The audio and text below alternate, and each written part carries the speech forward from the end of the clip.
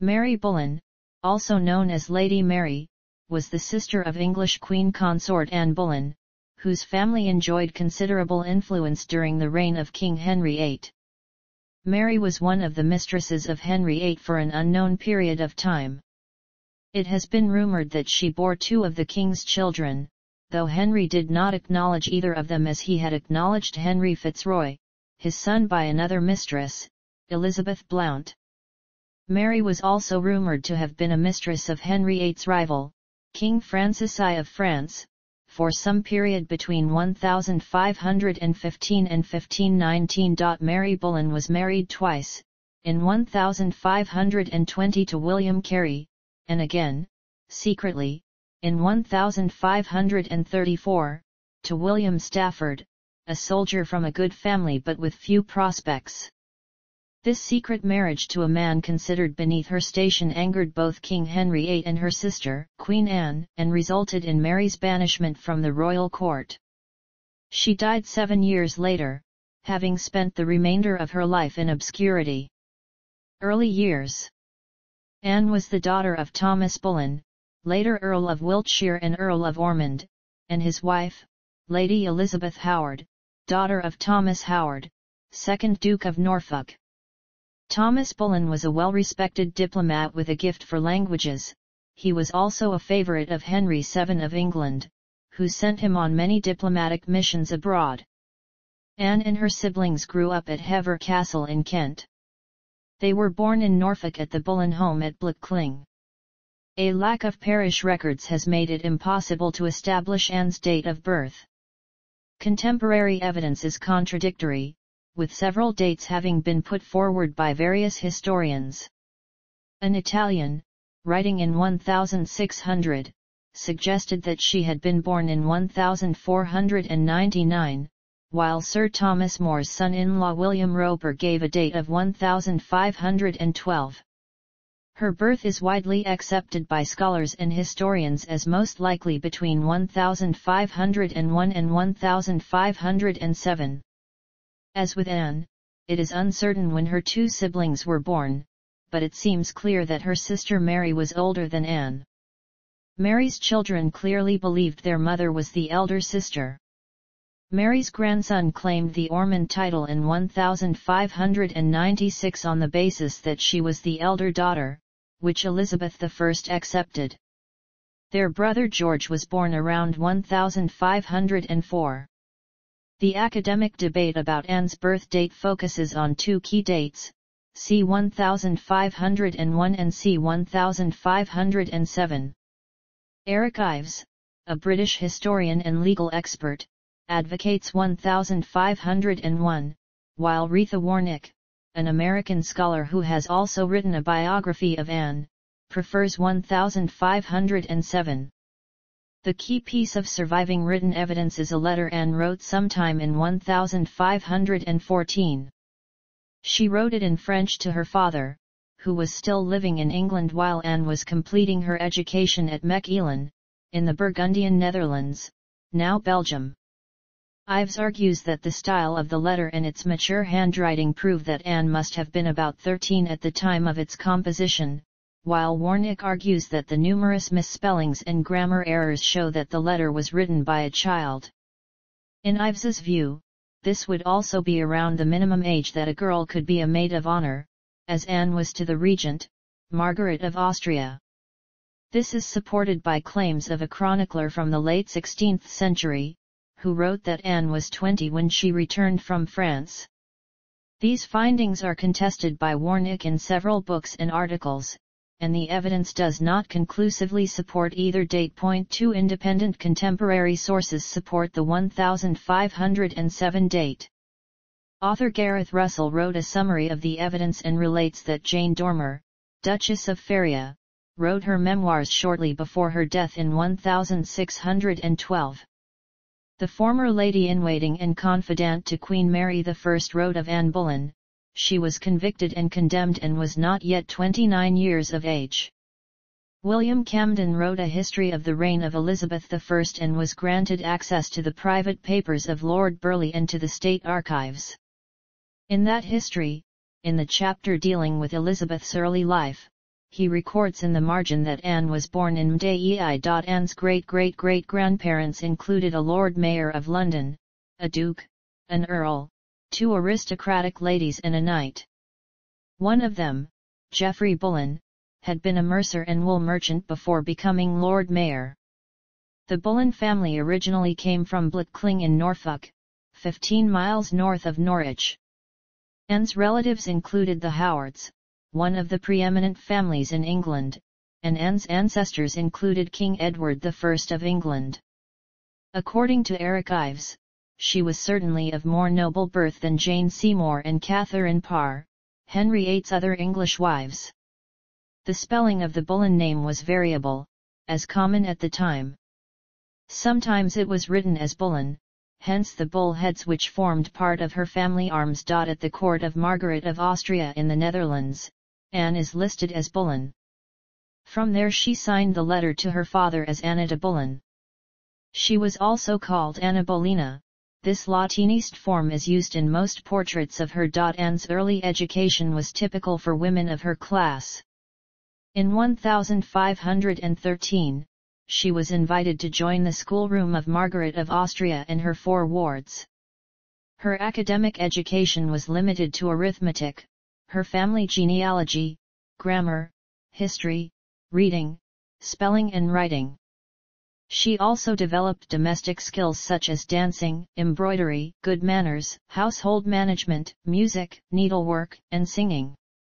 Anne learned to play games, such as cards, chess, and dice.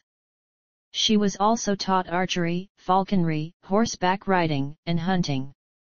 The Netherlands and France. Anne's father continued his diplomatic career under Henry VIII. In Europe, his charm won many admirers, including Margaret of Austria, daughter of Maximilian I, Holy Roman Emperor. During this period, Margaret ruled the Netherlands on her nephew Charles's behalf and was so impressed with Boleyn that she offered his daughter Anne a place in her household. Ordinarily, a girl had to be 12 years old to have such an honor, but Anne may have been younger, as Margaret affectionately called her La Petite Boleyn. Anne made a good impression in the Netherlands with her manners and studiousness. Margaret reported that she was well-spoken and pleasant for her young age, and told Thomas that his daughter was so presentable and so pleasant, considering her youthful age, that I am more beholden to you for sending her to me, than you to me. Anne stayed at the court of Savoy in Mechelen from spring 1513 until her father arranged for her to attend Henry VIII's sister Mary, who was about to marry Louis XII of France in October 1514. In France, Anne was a maid of honor to Queen Mary, and then to Mary's 15-year-old stepdaughter Queen Claude, with whom she stayed nearly 7 years. In the Queen's household, she completed her study of French and developed interests in art, fashion, illuminated manuscripts, literature, music, poetry, and religious philosophy. She also acquired knowledge of French culture, dance, etiquette, literature, music, and poetry, and gained experience in flirtation and courtly love. Though all knowledge of Anne's experiences in the French court is conjecture, even Ives suggests that she was likely to have made the acquaintance of King Francis I's sister, Marguerite de Navarre, a patron of humanists and reformers. Marguerite de Navarre was also an author in her own right, and her works include elements of Christian mysticism and reform that verged on heresy, though she was protected by her status as the French king's beloved sister. She or her circle may have encouraged Anne's interest in religious reform, as well as in poetry and literature. Anne's education in France proved itself in later years, inspiring many new trends among the ladies and courtiers of England. It may have been instrumental in pressing their king toward the culture-shattering contretemps with the papacy. William Forrest, author of a contemporary poem about Catherine of Aragon, complimented Anne's passing excellent skill as a dancer. "Here," he wrote, "was fresh young damsel, that could trip and go." At the court of Henry VIII, 1522–1533. Anne was recalled to marry her Irish cousin, James Butler, a young man several years older than she who was living at the English court. The marriage was intended to settle a dispute over the title and estates of the earldom of Ormond. The 7th Earl of Ormond died in 1515, leaving his daughters, Margaret Boleyn and Anne St. Leger, as co-heiresses. In Ireland, the great-great-grandson of the 3rd Earl, Sir Piers Butler, contested the will and claimed the earldom himself. He was already in possession of Kilkenny Castle, the Earl's ancestral seat. Sir Thomas Boleyn, being the son of the eldest daughter, believed the title properly belonged to him and protested to his brother-in-law, the Duke of Norfolk, who spoke to Henry about the matter. Henry, fearful the dispute could ignite civil war in Ireland, sought to resolve the matter by arranging an alliance between Piers's son, James, and Anne Boleyn. She would bring her Ormond inheritance as dowry and thus end the dispute. The plan ended in failure, perhaps because Sir Thomas hoped for a grander marriage for his daughter or because he himself coveted the titles. Whatever the reason, the marriage negotiations came to a complete halt. James Butler later married Lady Joan Fitzgerald, daughter and heiress of James Fitzgerald, 10th Earl of Desmond and Amy O'Brien. Mary Boleyn, Anne Boleyn's older sister, had been recalled from France in late 1519, ostensibly to end her affairs with the French king and his courtiers.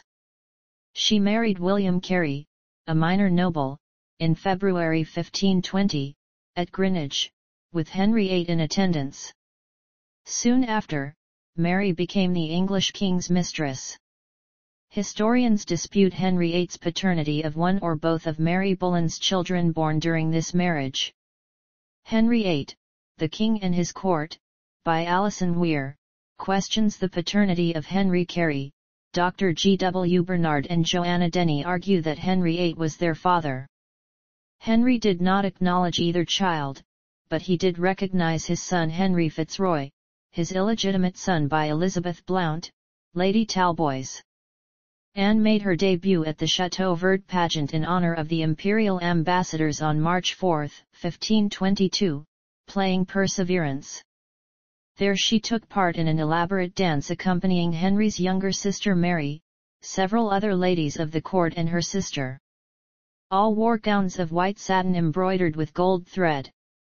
She quickly established herself as one of the most stylish and accomplished women at the court, and soon a number of young men were competing for her. Warnick writes that Anne was the perfect woman courtier, her carriage was graceful and her French clothes were pleasing and stylish. She danced with ease, had a pleasant singing voice, played the lute and several other musical instruments well, and spoke French fluently. A remarkable, intelligent, quick-witted young noblewoman, that first drew people into conversation with her and then amused and entertained them. In short, her energy and vitality made her the center of attention in any social gathering. Henry VIII's biographer J. J. Scarisbrick adds that Anne reveled in the attention she received from her admirers. During this time, Anne was courted by Henry Percy, son of the Earl of Northumberland, and entered into a secret betrothal with him. Thomas Wolsey's gentleman usher, George Cavendish, maintained the two had not been lovers. The romance was broken off when Percy's father refused to support their engagement.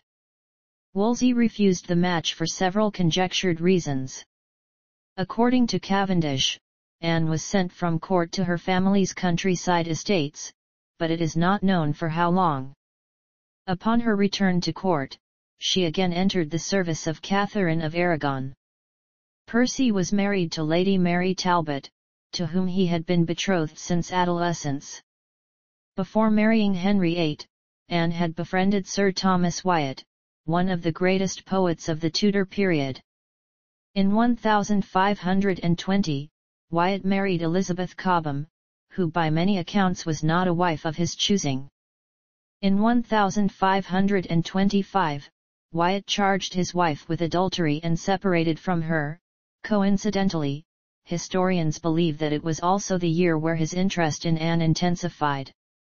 In 1532, Wyatt accompanied the royal couple to Calais. In 1526, Henry VIII became enamored of Anne and began his pursuit. Anne was a skillful player at the game of courtly love, which was often played in the antechambers. This may have been how she caught the eye of Henry, who was also an experienced player. Some say that Anne resisted Henry's attempts to seduce her, refusing to become his mistress, and often leaving court for the seclusion of Hever Castle. But within a year, he proposed marriage to her, and she accepted. Both assumed an annulment could be obtained within months. There is no evidence to suggest that they engaged in a sexual relationship until very shortly before their marriage. Henry's love letters to Anne suggest that their love affair remained unconsummated for much of their 7-year courtship. Henry's annulment. It is probable that Henry had thought of the idea of annulment much earlier than this, as he strongly desired a male heir to secure the Tudor claim to the crown.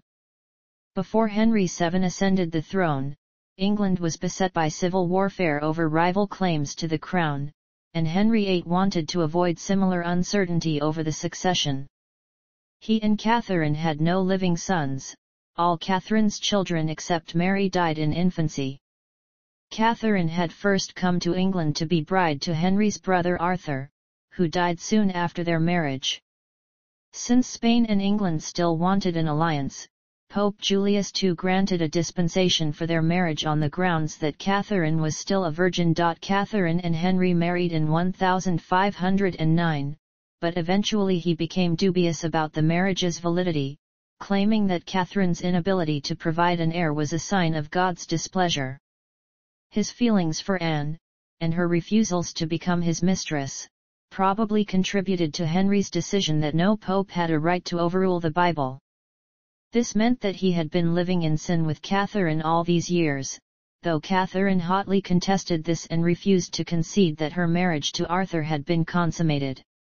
It also meant that his daughter Mary was a bastard, and that the new pope would have to admit the previous pope's mistake and annul the marriage.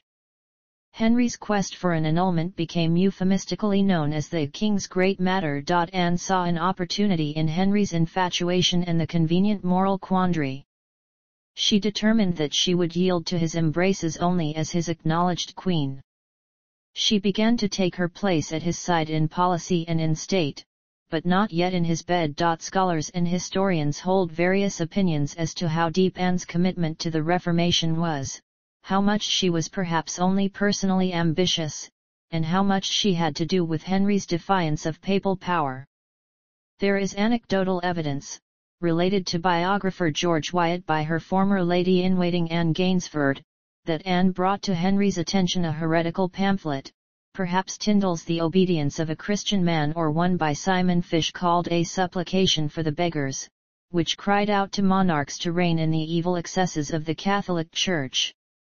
She was sympathetic to those seeking further reformation of the Church, and actively protected scholars working on English translations of the Scriptures. According to Maria Dowling, Anne tried to educate her waiting women in scriptural piety and is believed to have reproved her cousin, Mary Shelton, for having idle poesies written in her prayer book. If Cavendish is to be believed, Anne's outrage at Wolsey may have personalized whatever philosophical defiance she brought with her from France.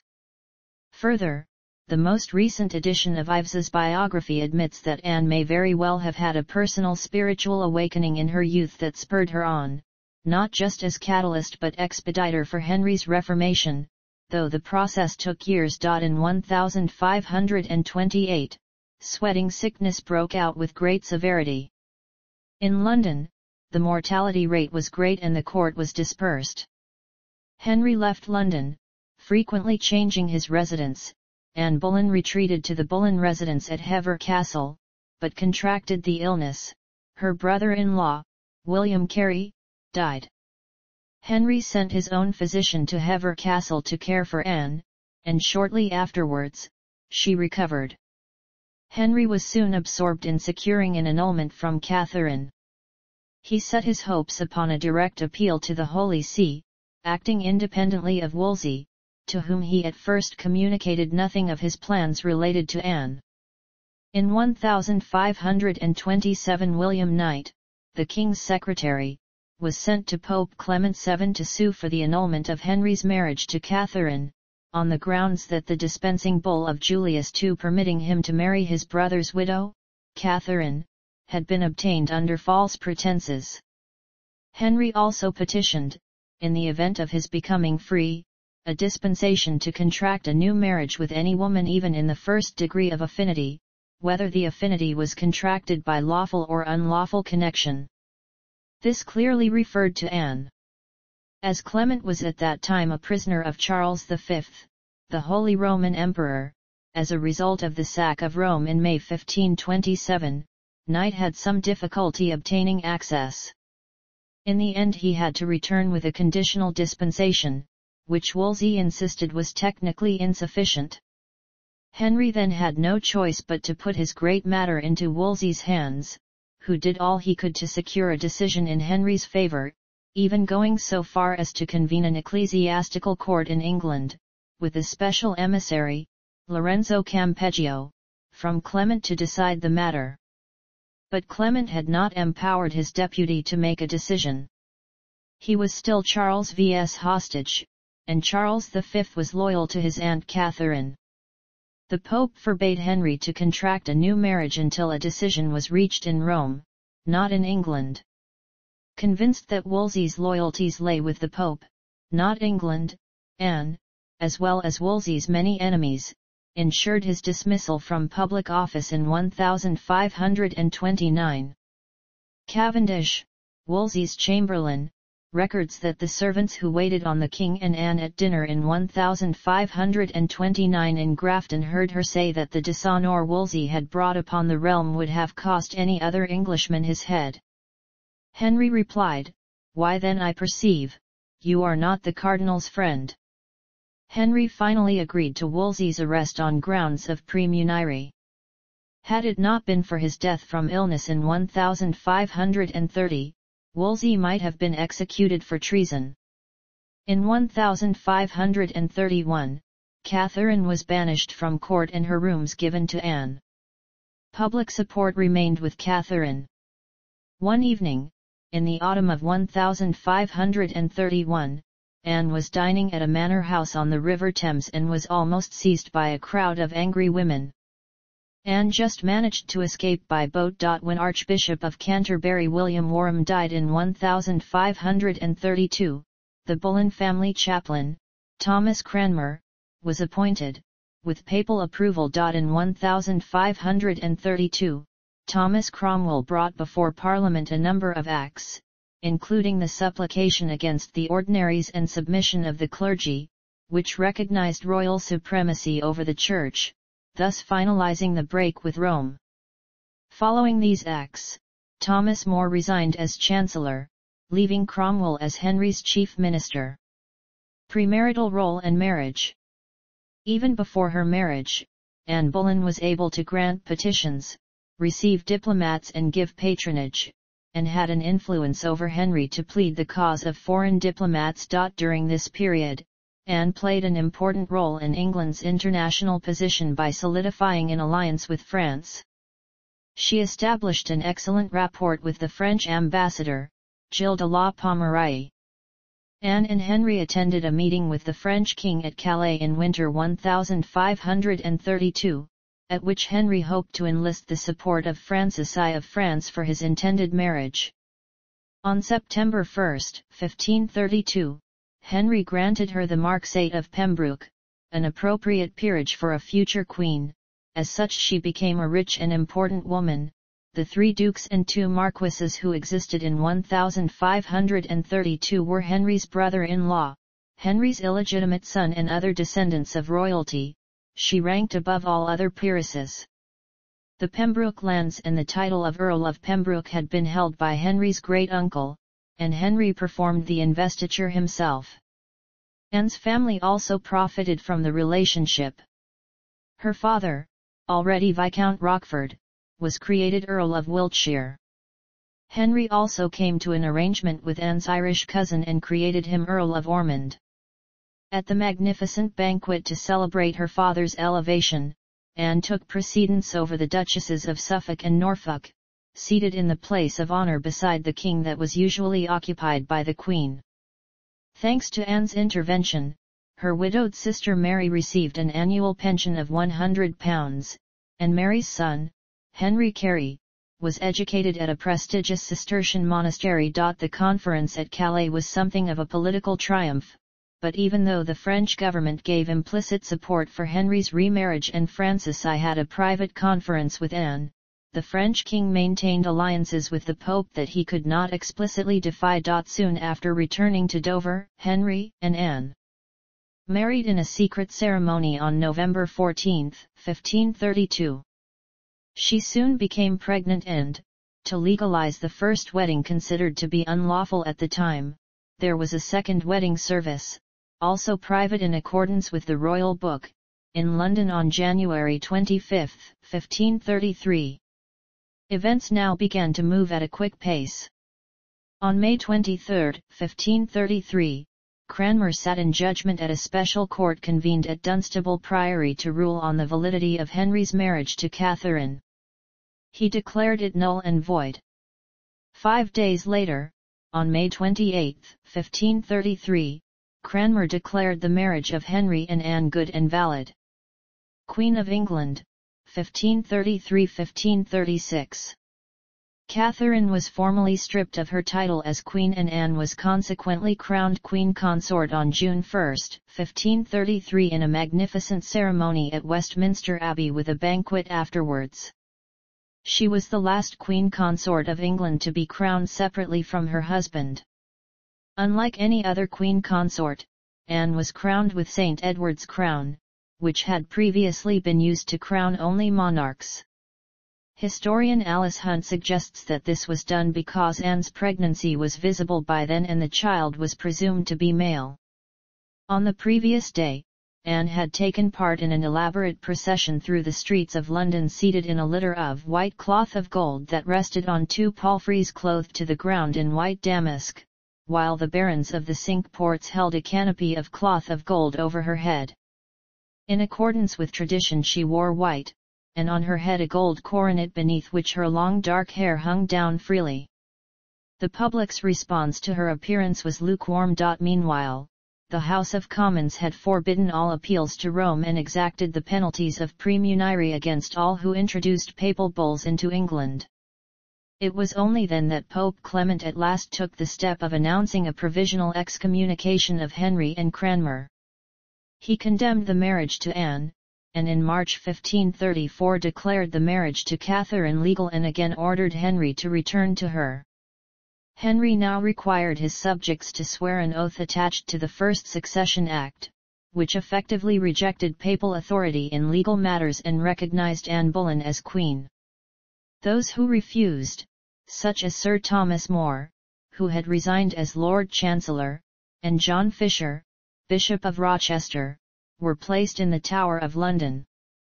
In late 1534 Parliament declared Henry the only supreme head on earth of the Church of England. The Church in England was now under Henry's control, not Rome's.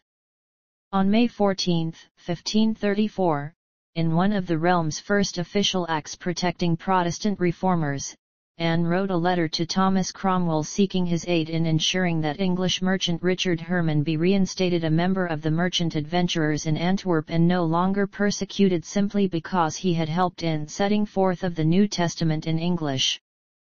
Before and after her coronation, Anne protected and promoted evangelicals and those wishing to study the scriptures of William Tyndale. She had a decisive role in influencing the Protestant reformer Matthew Parker to attend court as her chaplain, and before her death entrusted her daughter to Parker's care. Struggle for a son. After her coronation, Anne settled into a quiet routine at the king's favorite residence, Greenwich Palace, to prepare for the birth of her baby. The child was born slightly prematurely on September 7, 1533 between 3 and 4 in the afternoon. Anne gave birth to a girl, who was christened Elizabeth, probably in honor of either or both Anne's mother Elizabeth Howard and Henry's mother, Elizabeth of York. But the birth of a girl was a heavy blow to her parents, who had confidently expected a boy. All but one of the royal physicians and astrologers had predicted a son, and the French king had been asked to stand as his godfather. Now the prepared letters announcing the birth of a prince had an S hastily added to them to red princes, and the traditional jesting tournament for the birth of an heir was cancelled. The infant princess was given a splendid christening, but Anne feared that Catherine's daughter, Mary, now stripped of her title of princess and labelled a bastard, posed a threat to Elizabeth's position. Henry soothed his wife's fears by separating Mary from her many servants and sending her to Hatfield House, where Elizabeth would live with her own sizable staff of servants, and the country air was thought better for the baby's health. Anne frequently visited her daughter at Hatfield and other residences. The new queen had a larger staff of servants than Catherine. There were more than 250 servants to tend to her personal needs, from priests to stable boys, and more than 60 maids of honor who served her and accompanied her to social events. She also employed several priests who acted as her confessors, chaplains, and religious advisors. One of these was Matthew Parker, who became one of the chief architects of Anglican thought during the reign of Anne's daughter, Elizabeth I. Strife with the king. The king and his new queen enjoyed a reasonably happy accord with periods of calm and affection. Anne's sharp intelligence, political acumen, and forward manners, although desirable in a mistress, were, at the time, unacceptable in a wife. She was once reported to have spoken to her uncle in words that shouldn't be used to a dog. After a stillbirth or miscarriage as early as Christmas 1534, Henry was discussing with Cranmer and Cromwell the possibility of divorcing her without having to return to Catherine. Nothing came of the matter as the royal couple reconciled and spent summer 1535 on progress. By October, she was again pregnant. Anne presided over a court. She spent lavish amounts of money on gowns, jewels, headdresses, ostrich feather fans, riding equipment, furniture and upholstery, maintaining the ostentatious display required by her status. Numerous palaces were renovated to suit her and Henry's extravagant tastes. Her motto was "the most happy," and she chose a white falcon as her personal device. Anne was blamed for Henry's tyranny and called by some of her subjects the king's whore or a naughty pake. Public opinion turned further against her after her failure to produce a son. It sank even lower after the executions of her enemies More and Fisher. Downfall and execution, 1536. On January 8, 1536, news of Catherine of Aragon's death reached the king and Anne, who were overjoyed. The following day, Henry and Anne wore yellow, a symbol of joy and celebration in England but of mourning in Spain, from head to toe, and celebrated Catherine's death with festivities. With Catherine dead, Anne attempted to make peace with Mary. Mary rebuffed Anne's overtures, perhaps because of rumors circulating that Catherine had been poisoned by Anne or Henry. These began after the discovery during her embalming that Catherine's heart was blackened. Modern medical experts are in agreement that this was not the result of poisoning, but of cancer of the heart, an extremely rare condition which was not understood at the time. Queen Anne, pregnant again, was aware of the dangers if she failed to give birth to a son. With Catherine dead, Henry would be free to marry without any taint of illegality. At this time, Henry began paying court to one of Anne's maids of honor, Jane Seymour, and allegedly gave her a locket containing a portrait miniature of himself. While wearing this locket in the presence of Anne, Jane began opening and closing it. Anne responded by ripping the locket off Jane's neck with such force that her fingers bled. Later that month, the king was unhorsed in a tournament and knocked unconscious for 2 hours, a worrying incident that Anne believed led to her miscarriage 5 days later. Another possible cause of the miscarriage was an incident in which, upon entering a room, Anne saw Jane Seymour sitting on Henry's lap and flew into a rage. Whatever the cause, on the day that Catherine of Aragon was buried at Peterborough Abbey, Anne miscarried a baby which, according to the imperial ambassador Eustace Chapuis, she had borne for about 3.5 months, and which seemed to be a male child. Chapuis commented, "She has miscarried of her saviour." In Chapuis' opinion, this loss was the beginning of the end of the royal marriage. Given Henry's desperate desire for a son, the sequence of Anne's pregnancies has attracted much interest. Mike Ashley speculated that Anne had 2 stillborn children after Elizabeth's birth and before the male child she miscarried in 1536. Most sources attest only to the birth of Elizabeth in September 1533, a possible miscarriage in the summer of 1534, and the miscarriage of a male child, of almost 4 months gestation, in January 1536. As Anne recovered from her miscarriage, Henry declared that he had been seduced into the marriage by means of sortilege, a French term indicating either deception or spells. His new mistress, Jane Seymour, was quickly moved into royal quarters. This was followed by Anne's brother George being refused a prestigious court honour, the Order of the Garter, given instead to Sir Nicholas Carew. Charges of adultery, incest, and treason. Anne's biographer Eric Ives believed that her fall and execution were primarily engineered by her former ally Thomas Cromwell.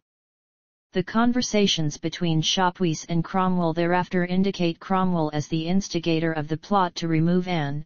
Evidence of this is seen in the Spanish Chronicle and through letters written from Chapuis to Charles V. Anne argued with Cromwell over the redistribution of church revenues and over foreign policy. She advocated that revenues be distributed to charitable and educational institutions, and she favored a French alliance. Cromwell insisted on filling the king's depleted coffers, while taking a cut for himself, and preferred an imperial alliance. For these reasons, Ives suggests, Anne Boleyn had become a major threat to Thomas Cromwell. Cromwell's biographer John Schofield, on the other hand, contends that no power struggle existed between Anne and Cromwell and that not a trace can be found of a Cromwellian conspiracy against Anne. Cromwell became involved in the royal marital drama only when Henry ordered him onto the case. Cromwell did not manufacture the accusations of adultery, though he and other officials used them to bolster Henry's case against Anne. Warnock questions whether Cromwell could have or wished to manipulate the king in such a matter. Such a bold attempt by Cromwell, given the limited evidence, could have risked his office, even his life. Henry himself issued the crucial instructions, his officials, including Cromwell, carried them out. The result was by modern standards a legal travesty. However, the rules of the time were not bent in order to assure a conviction. There was no need to tamper with rules that guaranteed the desired result, since law at the time was an engine of state, not a mechanism for justice. Towards the end of April, a Flemish musician in Anne's service named Mark Smeaton was arrested. He initially denied being the Queen's lover but later confessed, perhaps after being tortured or promised freedom. Another courtier, Sir Henry Norris, was arrested on May Day, but being an aristocrat, could not be tortured. Prior to his arrest, Norris was treated kindly by the king, who offered him his own horse to use on the May Day festivities. It seems likely that during the festivities, the king was notified of Smeaton's confession, and it was shortly thereafter the alleged conspirators were arrested upon his orders. Norris denied his guilt and swore that Queen Anne was innocent. One of the most damaging pieces of evidence against Norris was an overheard conversation with Anne at the end of April, where she accused him of coming often to her chambers not to pay court to her lady-in-waiting Madge Shelton but to herself. Sir Francis Weston was arrested 2 days later on the same charge, as was Sir William Brereton, a groom of the King's Privy Chamber. Sir Thomas Wyatt, a poet and friend of the Boleyns who was allegedly infatuated with her before her marriage to the king, was also imprisoned for the same charge but later released, most likely due to his family's friendship with Cromwell. Sir Richard Page was also accused of having a sexual relationship with the Queen, but he was acquitted of all charges after further investigation could not implicate him with Anne. The final accused was Queen Anne's own brother, George Boleyn, arrested on charges of incest and treason. He was accused of 2 incidents of incest, November 1535 at Whitehall and the following month at Eltham. On May 2, 1536, Anne was arrested and taken to the Tower of London by barge. It is likely that Anne may have entered through the court gate in the Bywood Tower rather than the Traitor's Gate, according to historian and author of The Life and Death of Anne Boleyn, Eric Ives. In the Tower, she collapsed, demanding to know the location of her father and sweet brother, as well as the charges against her. In what is reputed to be her last letter to Henry, dated May 6, she wrote, "Sir, your Grace's displeasure, and my imprisonment are things so strange unto me, as what to write, or what to excuse, I am altogether ignorant. Whereas you sent unto me by such an one, whom you know to be my ancient professed enemy.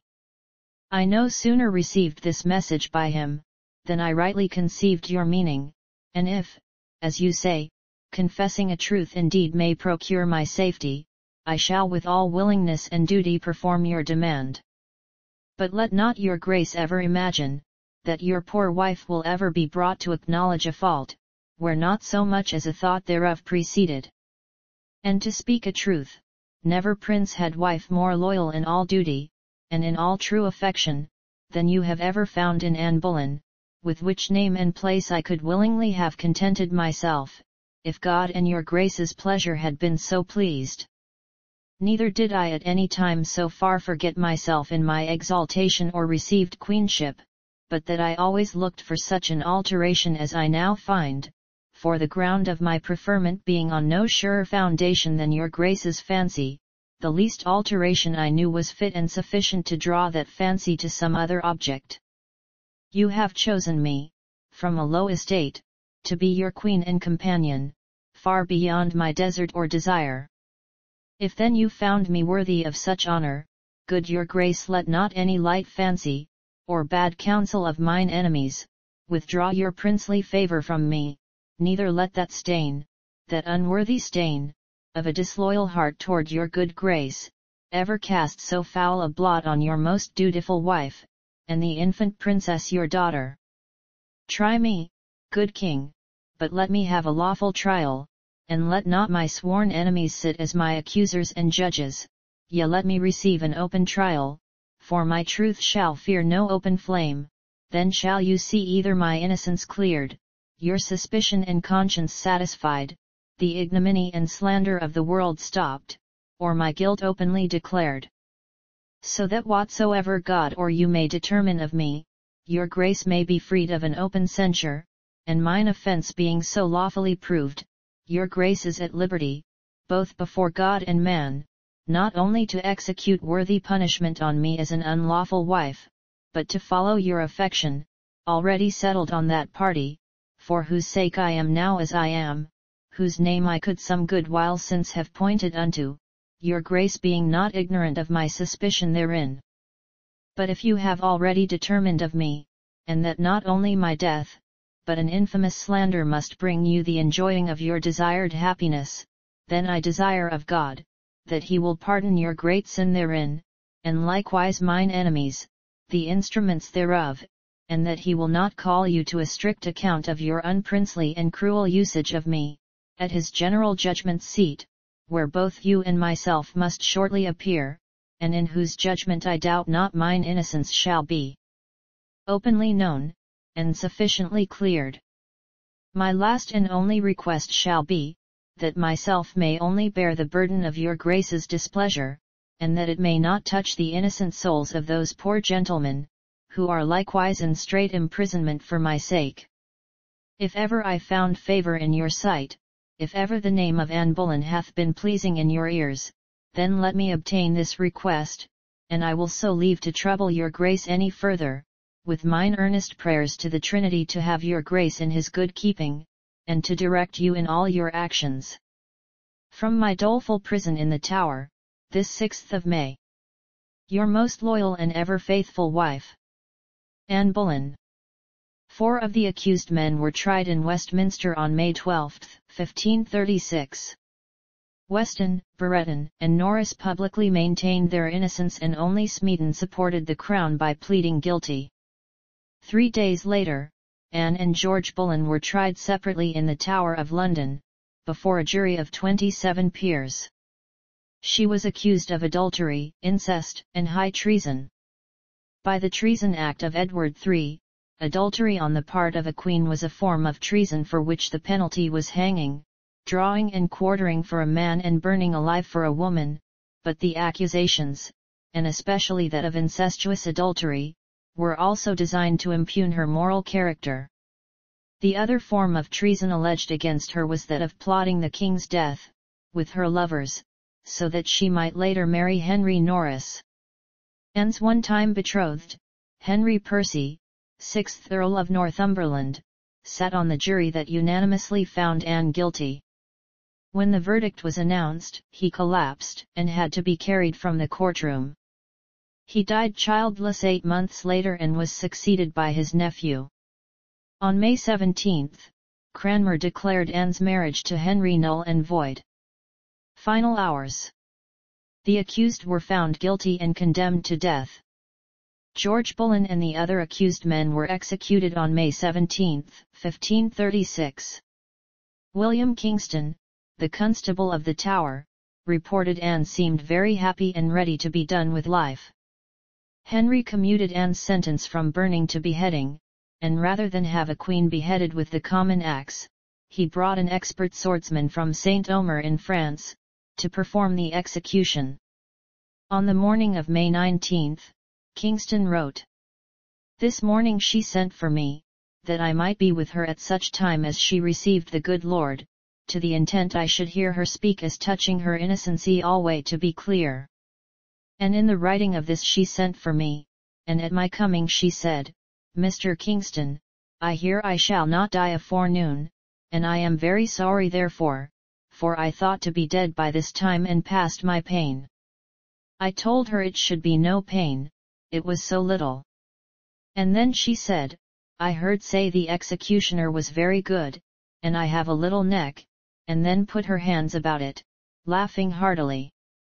I have seen many men and also women executed, and that they have been in great sorrow, and to my knowledge this lady has much joy in death. Sir, her almoner is continually with her, and had been since 2 o'clock after midnight. Her impending death may have caused her great sorrow for some time during her imprisonment." The poem O Death Rock Me Asleep is generally believed to have been authored by Anne and reveals that she may have hoped death would end her suffering. Shortly before dawn, she called Kingston to hear Mass with her, and swore in his presence, on the eternal salvation of her soul, upon the holy sacraments, that she had never been unfaithful to the king. She ritually repeated this oath both immediately before and after receiving the sacrament of the Eucharist. On the morning of Friday, May 19, Anne was taken to a scaffold erected on the north side of the White Tower, in front of what is now the Waterloo Barracks.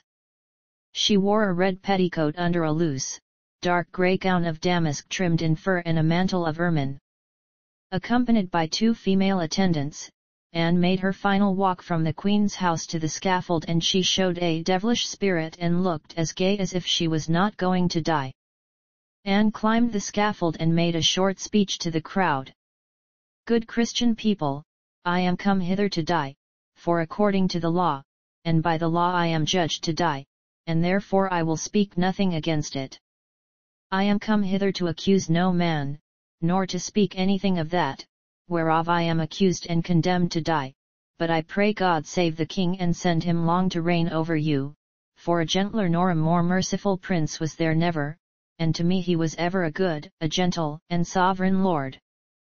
And if any person will meddle of my cause, I require them to judge the best. And thus I take my leave of the world and of you all, and I heartily desire you all to pray for me. O Lord, have mercy on me, to God I commend my soul." This version of her speech is found in Fox's Acts and Monuments, and an almost identical version in Ives. Lancelot de Carrel, a secretary to the French ambassador, Antoine de Castelnau, was in London in May 1536, and was an eyewitness to her trial and execution. 2 weeks after Anne's death, de Carroll composed the 1,318-line poem Epistre contenant le procès criminel fait à elle contre de la royne Anne Boleyn d'Angleterre, which provides a moving account of her last words and their effect on the crowd. She gracefully addressed the people from the scaffold with a voice somewhat overcome by weakness, but which gathered strength as she went on. She begged her hearers to forgive her if she had not used them all with becoming gentleness, and asked for their prayers. It was needless, she said, to relate why she was there, but she prayed the judge of all the world to have compassion on those who had condemned her, and she begged them to pray for the king, in whom she had always found great kindness, fear of God, and love of his subjects. The spectators could not refrain from tears. It is thought that Anne avoided criticizing Henry to save Elizabeth and her family from further consequences, but even under such extreme pressure Anne did not confess guilt, and indeed subtly implied her innocence, in her appeal to those who might meddle of my cause. Death and burial. The ermine mantle was removed and Anne lifted off her headdress, tucking her hair under a coif. After a brief farewell to her weeping ladies and a request for prayers, she knelt down and one of her ladies tied a blindfold over her eyes. She knelt upright, in the French style of beheadings. Her final prayer consisted of her repeating continually, "Jesu receive my soul, O Lord God have pity on my soul." The execution consisted of a single stroke. It was witnessed by Thomas Cromwell, Charles Brandon, 1st Duke of Suffolk, the King's illegitimate son, Henry Fitzroy, the Lord Mayor of London, as well as aldermen, sheriffs, and representatives of the various craft guilds. Most of the King's Council were also present. Cranmer, who was at Lambeth Palace, was reported to have broken down in tears after telling Alexander Ailes, "She who has been the Queen of England on earth will today become a Queen in heaven." When the charges were first brought against Anne, Cranmer had expressed his astonishment to Henry and his belief that she should not be culpable. Cranmer felt vulnerable because of his closeness to the Queen. On the night before the execution, he declared Henry's marriage to Anne to have been void, like Catherine's before her. He made no serious attempt to save Anne's life, although some sources record that he had prepared her for death by hearing her last private confession of sins, in which she had stated her innocence before God. On the day of her death, a Scottish friend found Cranmer weeping uncontrollably in his London gardens, saying that he was sure that Anne had now gone to heaven. She was then buried in an unmarked grave in the chapel of St. Peter ad Vincula. Her skeleton was identified during renovations of the chapel in 1876, in the reign of Queen Victoria, and Anne's grave is now identified on the marble floor. Recognition and legacy. Nicholas Sanders, a Catholic recusant born c. 1530, was committed to deposing Elizabeth I and re-establishing Catholicism in England. In his De Origine ac Progressus Schismatis Anglicani, published in 1585, he was the first to write that Anne had 6 fingers on her right hand.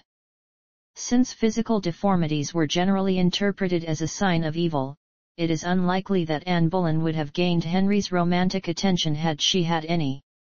Upon exhumation in 1876, no abnormalities were discovered. Her frame was described as delicate, approximately 5 feet 3 inches, the hand and feet bones indicated delicate and well-shaped hands and feet, with tapering fingers and a narrow foot. Anne Boleyn was described by contemporaries as intelligent and gifted in musical arts and scholarly pursuits. She was also strong-willed and proud, and often quarreled with Henry. Biographer Eric Ives evaluates the apparent contradictions in Anne's persona. To us she appears inconsistent, religious yet aggressive, calculating yet emotional, with the light touch of the courtier yet the strong grip of the politician. But is this what she was, or merely what we strain to see through the opacity of the evidence? As for her inner life, short of a miraculous cache of new material, we shall never really know. Yet what does come to us across the centuries is the impression of a person who is strangely appealing to the early 21st century, a woman in her own right taken on her own terms in a man's world, a woman who mobilized her education, her style, and her presence to outweigh the disadvantages of her sex, of only moderate good looks, but taking a court and a king by storm. Perhaps, in the end, it is Thomas Cromwell's assessment that comes nearest: intelligence, spirit, and courage. No contemporary portraits of Anne Boleyn survive. A bust of her was cast on a commemorative medallion in 1534, believed to have been struck to celebrate her second pregnancy. Following the coronation of her daughter as queen, Anne was venerated as a martyr and heroine of the English Reformation, particularly through the works of John Foxe, who argued that Anne had saved England from the evils of Roman Catholicism and that God had provided proof of her innocence and virtue by making sure her daughter Elizabeth I ascended the throne. An example of Anne's direct influence in the Reformed Church is what Alexander Ailes described to Queen Elizabeth as the evangelical bishops whom your Holy Mother appointed from among those scholars who favored the purer doctrine. Over the centuries, Anne has inspired or been mentioned in numerous artistic and cultural works. As a result, she has remained in the popular memory and has been called the most influential and important queen consort England has ever had. Appearance and portraits. Anne's appearance has been much discussed by historians, as all of her portraits were destroyed following an order by Henry VIII, who wanted to erase her from history. Many surviving depictions of her may be copies of a lost original that apparently existed as late as 1773. One of the only contemporary likenesses of Anne was captured on a medal referred to as the Most Happy Medal, which was struck in 1536, probably to celebrate her pregnancy, which occurred around that time. The other possible portrait of Anne was a secret locket ring that her daughter Elizabeth I possessed and was taken from one of her fingers at her death in 1603. Another possible portrait of Anne was discovered in 2015, painted by artist Nid Hall. Some scholars believe that it portrays Anne because it resembles the 1536 medal more than any other depiction. However, others believe that it is actually a portrait of her successor Jane Seymour. Holbein sketches. Hans Holbein originally painted Anne's portrait and also sketched her during her lifetime. There are two surviving sketches that have been identified to be of Anne by historians and people who knew her. Most scholars believe that Anne cannot be one of the two, as the portrayals do not look similar to each other, whilst others think that they do show the same woman, but in one sketch she is pregnant, whilst in the other she is not. She was considered brilliant, charming, driven, elegant, forthright and graceful, with a keen wit and a lively, opinionated, and passionate personality. Anne was depicted as sweet and cheerful in her youth and enjoyed cards and dice games, drinking wine, French cuisine, flirting, gambling, gossiping and good jokes. She was fond of archery, falconry, hunting, and the occasional game of bowls. She also had a sharp tongue and a terrible temper. Anne exerted a powerful charm on those who met her, though opinions differed on her attractiveness. The Venetian diarist Marino Sanudo, who saw Anne when Henry VIII met Francis I at Calais in October 1532, described her as not one of the handsomest women in the world. She is of middling stature, swarthy complexion, long neck, wide mouth, bosom not much raised, eyes, which are black and beautiful. Simon Griney wrote to Martin Bucer in September 1531 that Anne was young, good-looking, of a rather dark complexion. Lancelot de Carrel called her beautiful with an elegant figure, and a Venetian in Paris in 1528 also reported that she was said to be beautiful. The most influential description of Anne, but also the least reliable, was written by the Catholic propagandist and polemicist Nicholas Sanders in 1586, half a century after Anne's death. Anne Boleyn was rather tall of stature, with black hair, and an oval face of a sallow complexion, as if troubled with jaundice. It is said she had a projecting tooth under the upper lip, and on her right hand 6 fingers. There was a large wen under her chin, and therefore to hide its ugliness she wore a high dress covering her throat. She was handsome to look at, with a pretty mouth. As Sanders held Anne responsible for Henry VIII's rejection of the Catholic Church, he was keen to demonize her. Sanders's description contributed to what Ives calls the monster legend of Anne Boleyn. Though his details were fictitious, they have formed the basis for references to Anne's appearance even in some modern textbooks. Faith and spirituality. Because of Anne's early exposure to court life, she had powerful influences around her for most of her life. These early influences were mostly women who were engaged with art, history, and religion. Eric Ives described the women around Anne as aristocratic women seeking spiritual fulfillment.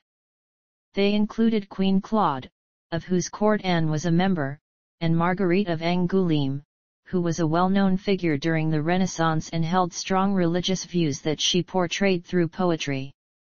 These women, along with Anne's immediate family members, such as her father, may have had a large influence on Anne's personal faith. Anne's experience in France made her a devout Christian in the new tradition of Renaissance humanism. Anne knew little Latin and, trained at a French court, she was influenced by an evangelical variety of French humanism, which led her to champion the vernacular Bible. She later held the reformist position that the papacy was a corrupting influence on Christianity, but her conservative tendencies could be seen in her devotion to the Virgin Mary. Anne's European education ended in 1521, when her father summoned her back to England. She sailed from Calais in January 1522. Another clue to Anne's personal faith could be found in Anne's Book of Hours, in which she wrote, Le temps viendra. Alongside this inscription she drew an astrolabe, which at the time was a symbol of the Renaissance. The inscription implies that Anne was a Renaissance woman, exposed to new ideas and thoughts relating to her faith. Anne Boleyn's last words before her beheading were a prayer for her salvation, her king, and her country. She said, "Good Christian people, I am come hither to die, for according to the law, and by the law, I am judged to death, and therefore I will speak nothing against it. I come hither to accuse no man, nor to anything of that whereof I am accused and condemned to die, but I pray God save the king, and send him long to reign over you, for a gentler, or a more merciful prince was there never, and to me he was ever a good, a gentle, and a sovereign lord." John Foxe, martyrologist, included Anne in his book, Foxe's Book of Martyrs, claiming she was a good woman who had sincere faith and trust in her God.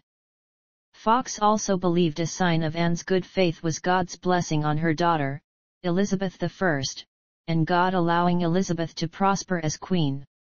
Legends. Many legends and stories about Anne Boleyn have existed over the centuries. One is that she was secretly buried in Saul Church in Norfolk under a black slab near the tombs of her ancestors. Her body was said to have rested in an Essex church on its journey to Norfolk. Another is that her heart, at her request, was buried in Airwarden Church, Suffolk by her uncle Sir Philip Parker. In 18th century Sicily, the peasants of the village of Nicolosi believed that Anne Boleyn, for having made Henry VIII a heretic, was condemned to burn for eternity inside Mount Etna. This legend was often told for the benefit of foreign travellers. A number of people have claimed to have seen Anne's ghost at Hever Castle, Blickling Hall, Saul Church, the Tower of London and Marwell Hall. One account of her reputed sighting was given by paranormal researcher Hans Halser. In 1864, Captain J. D. Dundas of the 60th Rifles Regiment was billeted in the Tower of London. As he was looking out the window of his quarters, he noticed a guard below in the courtyard, in front of the lodgings where Anne had been imprisoned, behaving strangely. He appeared to challenge something, which to Dundas looked like a whitish, female figure sliding towards the soldier. The guard charged through the form with his bayonet, then fainted. Only the captain's testimony and corroboration at the court-martial saved the guard from a lengthy prison sentence for having fainted while on duty. In 1960, Canon W. S. Pakenham Walsh, vicar of Sulgrave, Northamptonshire, reported having conversations with Anne. Issue. See also: Bring Up the Bodies, a book by Hilary Mantel. Anne Boleyn, an opera by Gaetano Donizetti with lyrics by Felice Romani. Anne of the Thousand Days, a 1969 drama distributed by Universal Pictures. With Her Head Tucked Underneath Her Arm, a darkly humorous song about Anne's ghost. The Other Boleyn Girl, a book by Philippa Gregory later adapted into a 2008 film which has Mary's sister Anne as one of the main characters.